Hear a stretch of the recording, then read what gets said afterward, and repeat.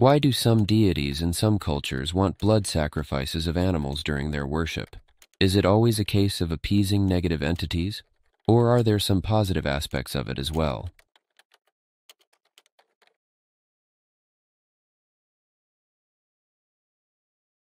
Great question. Oh, I don't think there are any positive aspects to it.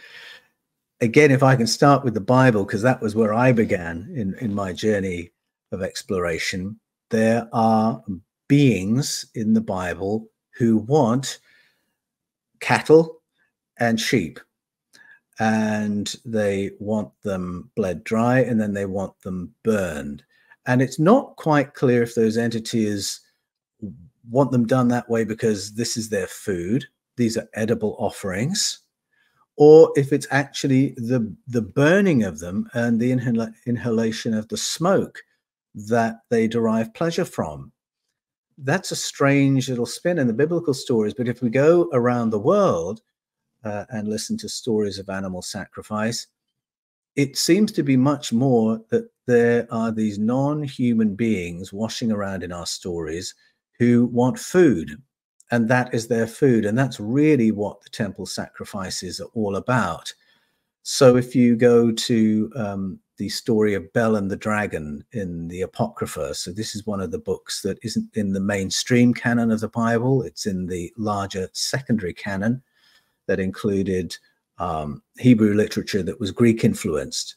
And there's an extension to the book of Daniel, which talks about the Babylonians having a tent that they claimed had a dragon in it, an Elohim, a powerful one. And they claimed that the cattle and the sheep going there were being eaten by their dragon, by their Elohim. And it turned out to be fake. Their Elohim had actually been killed, and it was the priests who were eating the edible offerings. So that story, when you put it in the context of the biblical story, suggests that the understanding was that the Elohim ate beef and lamb, and that's why they wanted all these sacrifices. But blood sacrifice gets a little bit darker than that. In the first degree, it creates an artificial scarcity for all the tribes of Israel who are living off the land. So it's a farming culture. And so they depend on their livestock for food and drink and all the other materials derived from cattle. And that can be a very happy life, unless you have a famine, or if you have some kind of artificial scarcity through having to pay tribute to a landlord or a chieftain or a king, or by having to pay tithes and tribute to your Elohim, your powerful one. And that indeed was the scenario, that the first fruits of your harvest and the best of your livestock had to be given to Yahweh. So if you had really healthy sheep with no blemishes, really healthy cattle with no blemishes, those were the ones you had to kill. You couldn't use them to strengthen your herd. You couldn't eat them. You had to give them to the priests, and they would kill them, and they would eat them, and Yahweh would either eat them or just inhale the smoke. That is how the story goes. And so now all of a sudden, there is far greater insecurity that the farmers have to contend with, because they're always giving their best stuff away and they're having to recycle the rest for themselves and for their businesses. So that's a slightly darker layer to the story. And then a still darker layer about blood sacrifice is that in cultures all around the world, you can find this pattern of human sacrifice. And in my new book, The Invasion of Eden, I talk about the invasion of the Mo'o in the stories that I heard from my friends who are traditional healers on the island of Molokai. So this is the Hawaiian story of the invasion of the Mo'o and the Ahumanu and the Kaunas. And what the Ahumanu do is, well, you can find it dramatized in a movie like The Dark Crystal, Jim Henson's The Dark Crystal. And in that movie, you've got these horrible, nasty, desiccated old bird people who predate upon these innocent childlike gelflings. They catch them and terrorize them, and then they derive essence from these gelflings, which then feed the bird people and rejuvenate them. And I think that is a picture of story you can find all around the world, in the Bible, in Mayan story, in African story, all around the world, the story of non-human governors in the deep past who feed off the terror of people and who feed off the terror of innocence. And that's really what these stories of blood sacrifice are all about. The entities governing are deriving energy from this. It's not just a power play. It's not just to show they have total control and then to get high from exercising that control. They are actually deriving something chemical from the whole process. And I do go into some depth in that story in The Invasion of Eden and say this is not just an ancient story, it's not just a Hawaiian story, it's not just a biblical story, and these stories are being curated carefully so that you and I can look at the world today and understand why things work in the way they do now. So it's not something I talk about very often, but it's there in The Invasion of Eden, and it should make us read those old stories of sacrifice with a far more open eye and a far more educated eye. My Bible history professor told us that the word prophet was actually a Greek concept. The actual word, he said, was nabi, which meant dance until you fall into a trance. Have you done any research on this?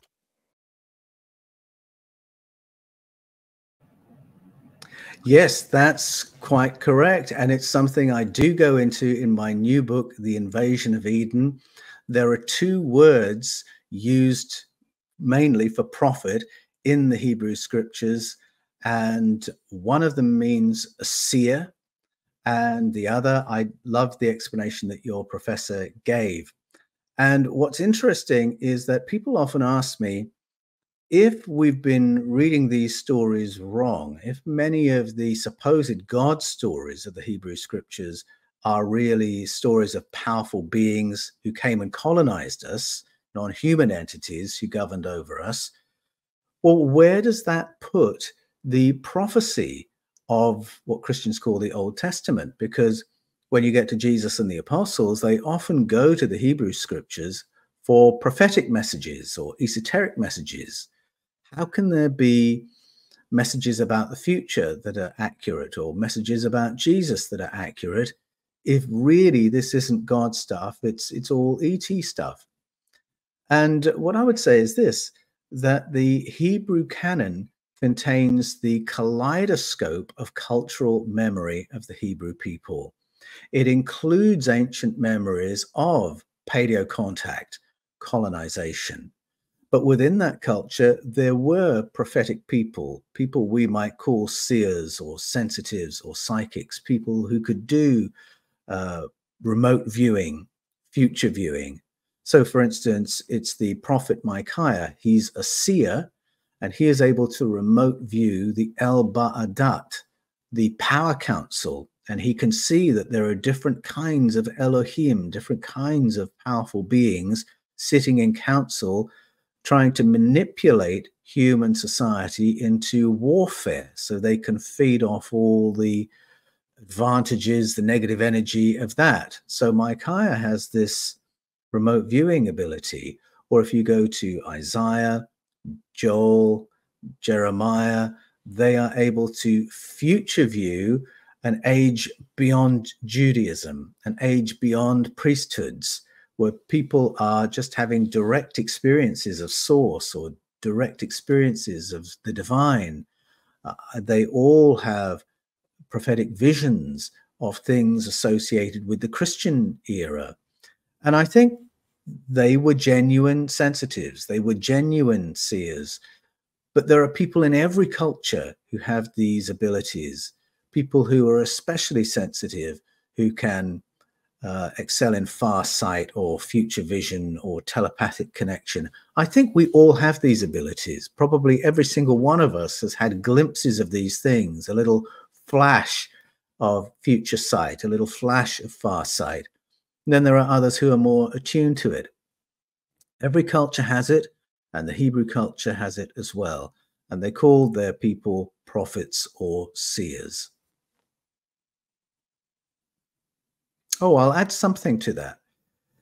The dancing until you're in an altered state of consciousness, yes, that is one modality for prophecy, and you will find that in other traditions as well. If you go to some traditional healers, they will do that. They will use sound, they will use music, they will use chanting, they will use dance to induce an altered state of consciousness so they can achieve remote communication or far sight or X-ray vision, whatever it is they're aiming at. That's in the Bible too, but also the use of what the translators call aromatic oils. And so there are very particular oils they would use to infuse the inner tents of the Holy of Holies, the sanctuary of their temples, so that the priests who are breathing in this cocktail of oils are also experiencing an altered state of consciousness with the purpose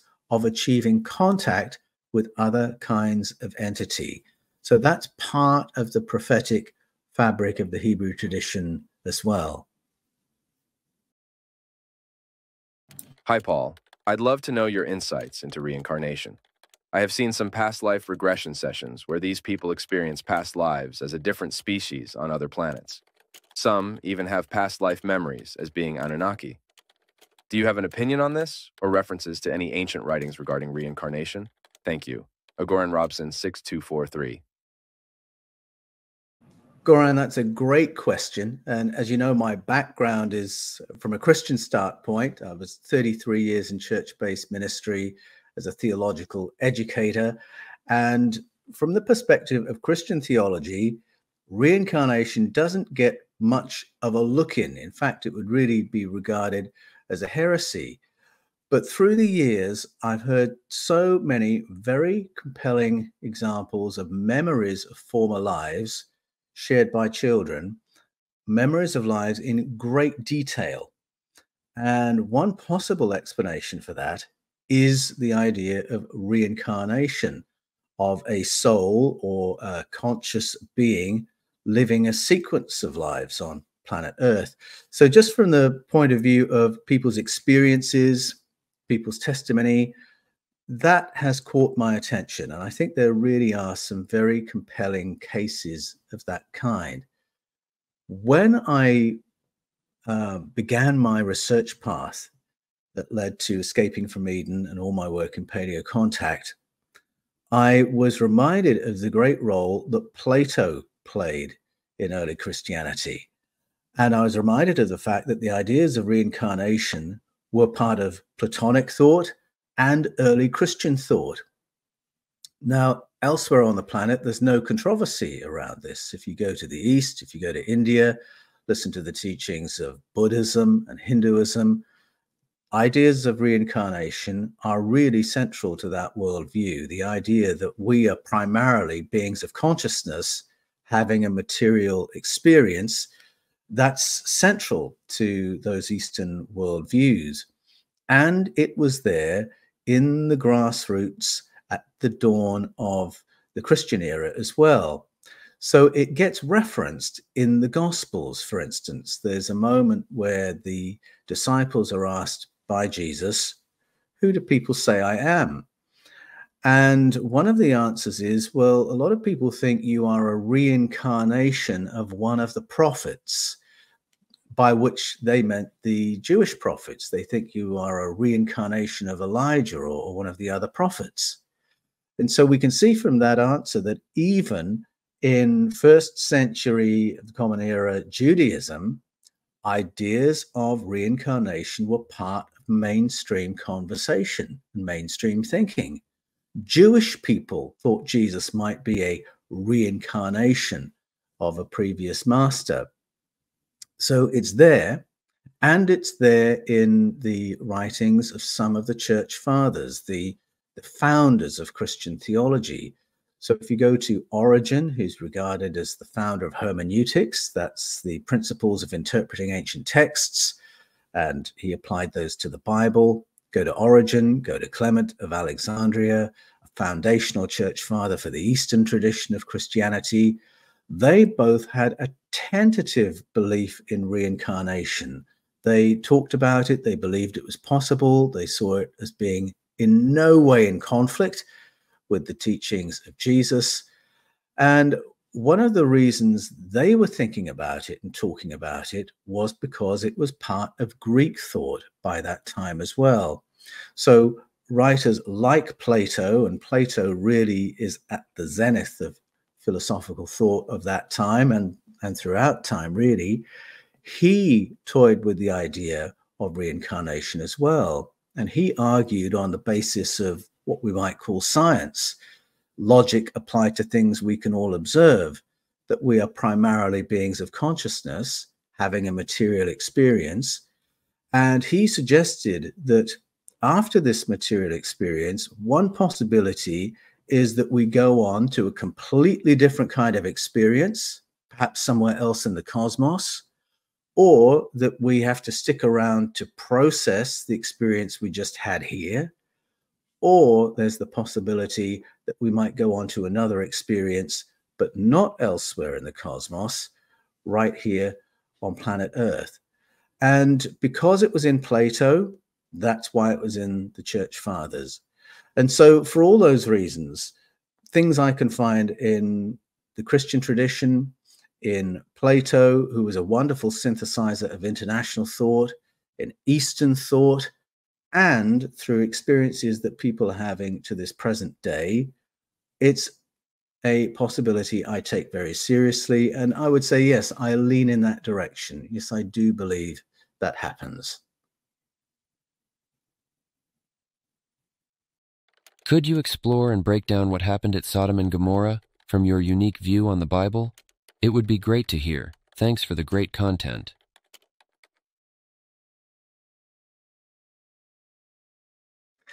Yes, Sodom and Gomorrah is an anomalous story, really, from the book of Genesis. The way the translation rolls at the moment, the Yahweh character takes great offense at the behavior of the people in those cities, which is an odd thing because he hasn't imposed any laws on those cities. They're not people under his charge as such. He's not there leading them, telling them what to do, and they're disobeying him.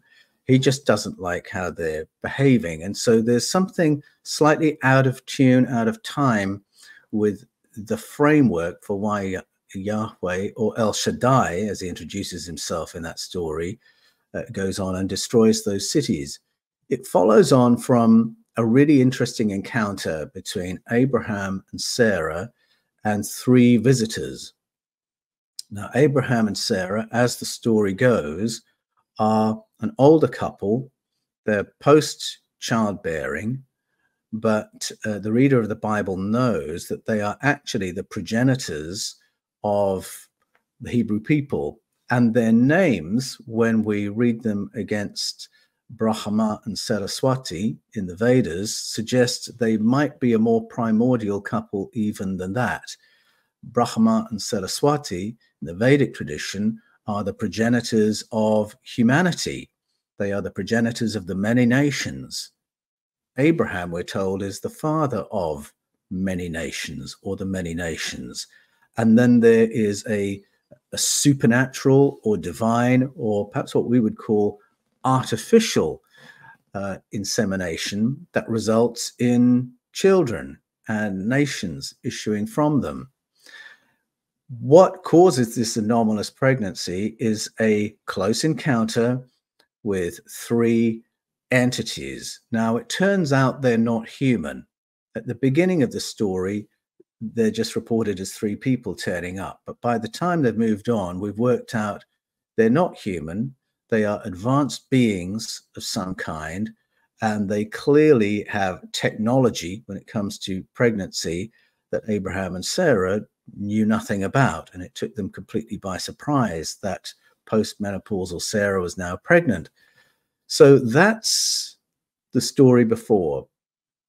There's a conversation between Abraham and one of these three figures who has said he's going to go and destroy these cities because he doesn't like how the people there behave.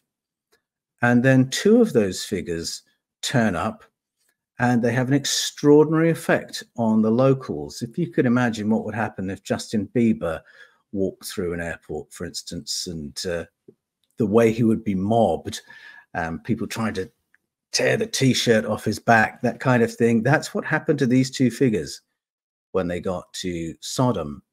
So clearly they looked human, but they were hot humans, and they had this extraordinary effect on people. And this is all given by the writers a sort of explanation as to why you'd want to destroy those cities, which again seems a little odd and out of proportion. The way the cities are destroyed is very suggestive to the modern mind of advanced weaponry. If we picture what happens to a city if it is nuked, that's what happened to Sodom and Gomorrah. And there's no explanation of this technology in the text.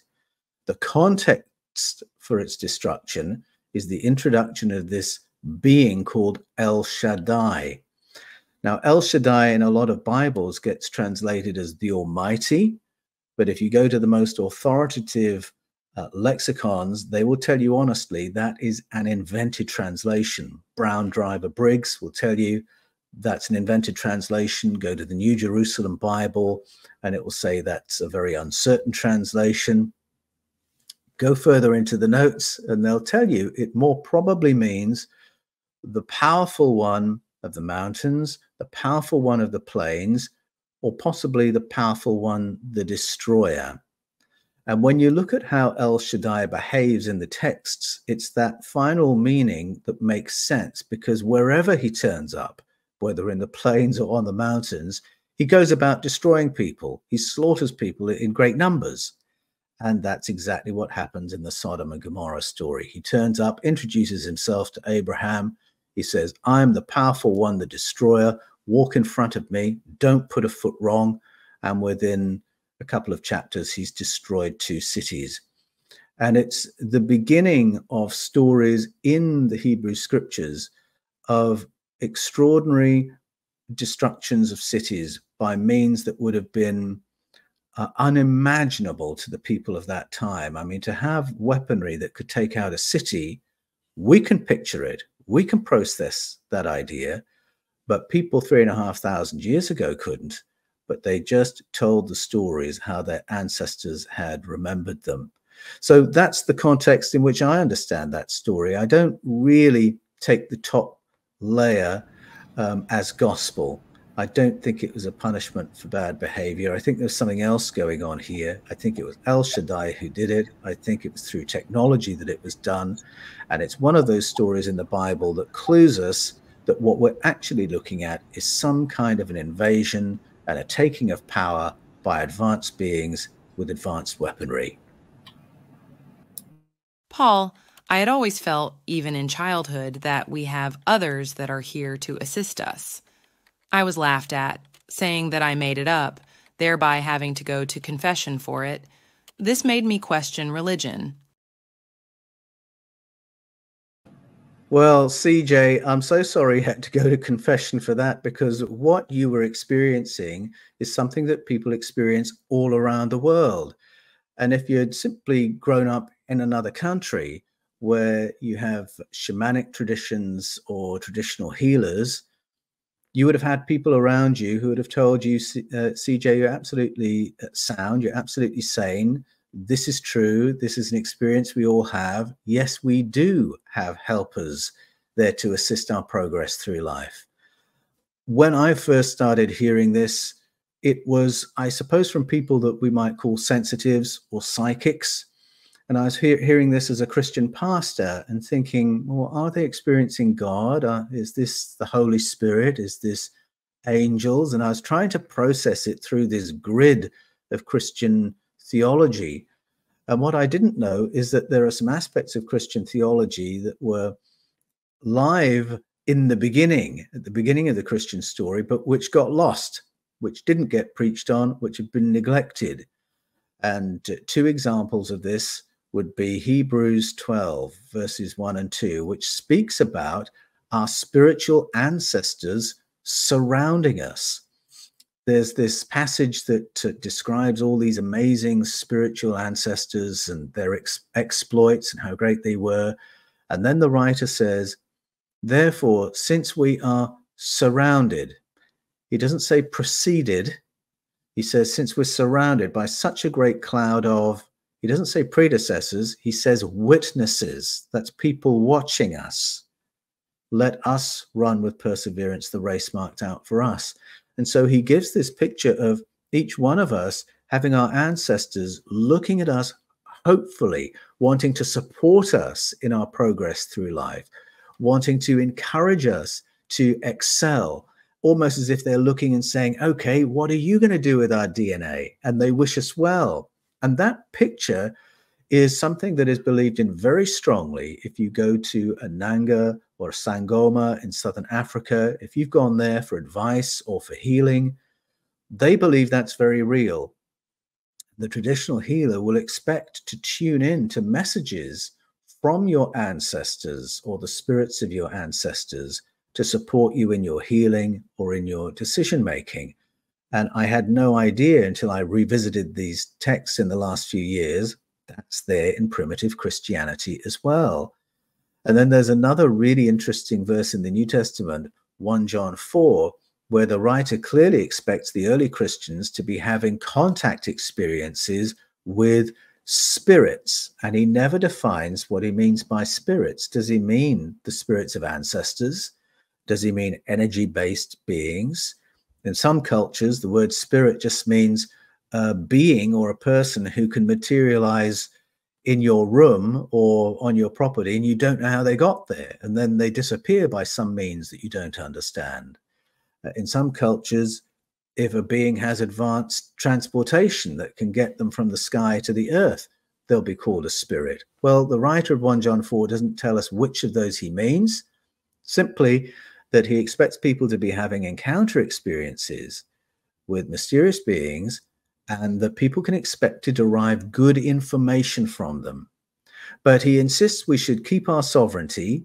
It's not a matter of believing every voice you hear or doing everything that you think some voice has told you to do. We're sovereign beings. So whatever you think you're hearing, you have to weigh up, does that make sense to me? Do I need to do anything about that? You are in charge of yourself, and that's what the writer insists on. And I find that very, very sound advice. And when I talk to people of other spiritual traditions, I find it very interesting that, for instance, if I talk to a sensitive or a psychic or a consciousness worker or a light worker, they will often be a little bit vague as to how they get their insight and whose are the voices that are guiding them. And at one level, it doesn't matter too much as long as they're weighing everything up and asking, does that make sense? Do I need to repeat that? Do I need to do anything about that? And that's the worldview I've come to. It's really been anchored for me through my work as a pastor and a coach. I, from time to time, will find myself coaching somebody, and I'll say, do you know what? I'm coming to believe that every one of us has an invisible team of helpers around us whose job is to support us and assist us through life. I have yet to say that and not have the other person say, I'm coming to believe that too. But it's not because they've been taught it. In fact, they might have had to have gone to confession for it as well. They're coming to believe it because they are experiencing it, and they are trying to get their head around these little coincidences, these random thoughts, these thoughts that seem to come from outside their own thinking that have helped them and supported them.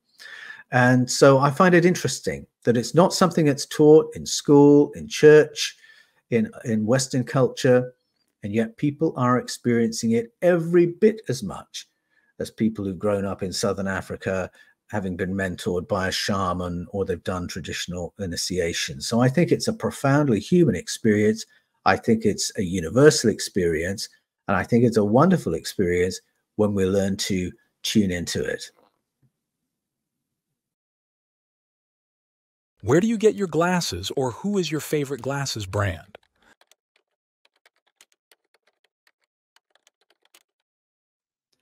Oh, Chris, thank you for asking me that question. Thank you for noticing. My favorite brand is Kirk and Kirk's.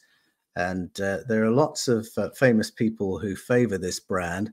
A lot of blokes, when they lose their hair, need a stronger set of frames, and that's exactly what I did. And I happen to have a friend, Jason Kirk, who I was at school with, who has this fabulous brand, Kirk and Kirk's. The technology they have in that company means they can create far more interesting colors in their frames, hence this very vivid blue. And his wife, Karen, is the designer. So Jason founded the company. He revived his grandfather's company that had been making spectacles way back in the 1920s, I think it was.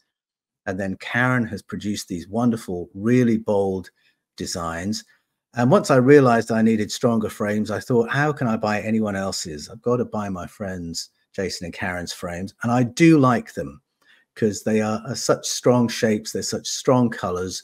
And I've never had more compliments on my eyewear than when I've worn Kirk and Kirk. So if you're looking for a really good brand, let me send you their way.